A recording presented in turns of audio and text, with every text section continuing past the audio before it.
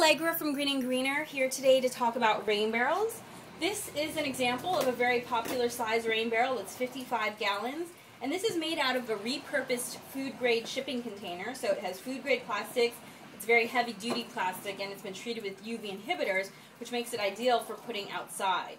So it's 55 gallons, and what it has is on top, there's this screw off top, and then there's a concave surface here with a net to protect against mosquitoes and leaves. It has an overflow valve here, which when this rain barrel gets full, it allows you to put a hose here and then redirect the overflow water to an area that you want to water. Or you can actually daisy chain this up to another rain barrel. You can go from the overflow valve down to the next rain barrel spigot, which is the last part that I'm going to show you down here. There's a spigot where you can put a hose, or you can hook it up to a low flow drip line and just allow the rain barrel's gravity to push the water out into the drip line. Now, this rain barrel, most people just use it like this. You could get a pump to force the water out at a faster rate if you wanted to hook it up to sprinklers. And another way to ensure that gravity is going to do the job of watering is if you want to raise it up onto a couple of cinder blocks to ensure that it's higher than whatever you're watering.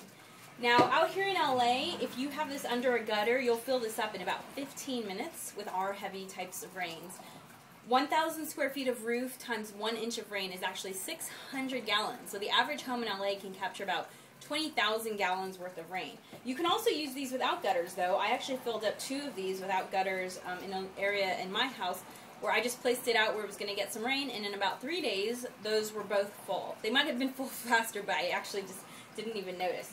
So these fill up really, really fast. So you might be surprised at how many of these you can use. And this one is available on our website, and it's only $129, so they're quite reasonable. And in some areas, you might even be able to get great rebates. The rebates I've been seeing are about $100 per rain barrel, making this rain barrel $29.